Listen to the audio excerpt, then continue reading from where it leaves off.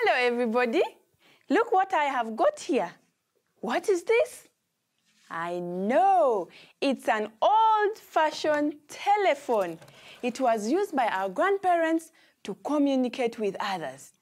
Nowadays, we prefer using mobile phones to share news with our friends. We don't have to use telephones and mobile phones alone.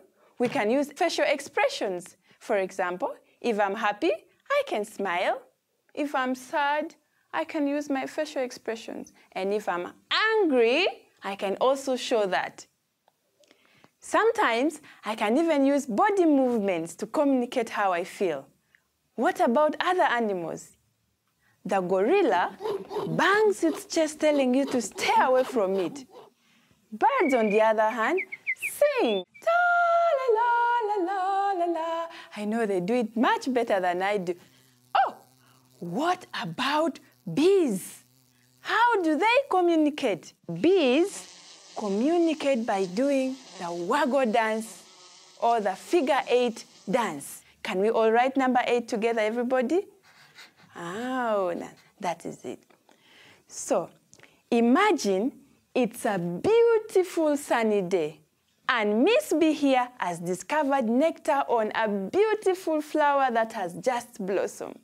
She wants to share the information with the rest of the bees in the hive. What is she going to do?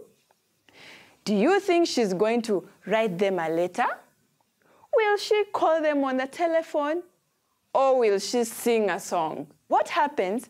Miss Bee comes in the hive and she waggles her abdomen, making a very loud sound with her wings.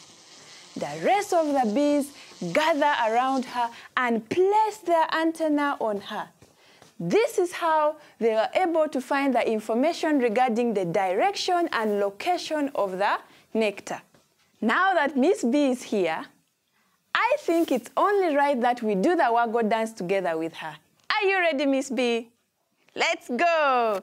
Do the waggle dance, do the waggle dance. 1, 2. Do the waggle dance, do the waggle dance. 1, 2. Do the waggle dance, do the waggle dance. 1, 2. Do the waggle dance, do the waggle dance. 1, 2. So the next time you guys are in the garden and you find a group of bees or insects on a flower, you're not surprised how they got there. You know what they did? They did the waggle dance or the figure 8 dance.